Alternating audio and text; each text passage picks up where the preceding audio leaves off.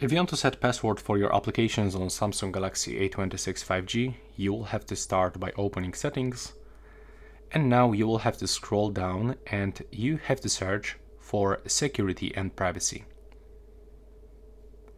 Now, when you are here, you have to search for secure folder, so it's located in the more secure settings. You will have to go for a secure folder, and simply you will have to create it by following on-screen instructions. And then how we can lock apps. So basically you will find a secure folder on your screen or on your app drawer. Once you actually open it, you will have to set the password, input the password that you actually set up, and now you can bring here any application that you want.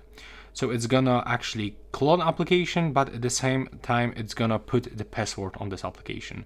Now as you can see, you actually cannot, someone else cannot get access without this password. So that's how we can do this, and thanks for watching.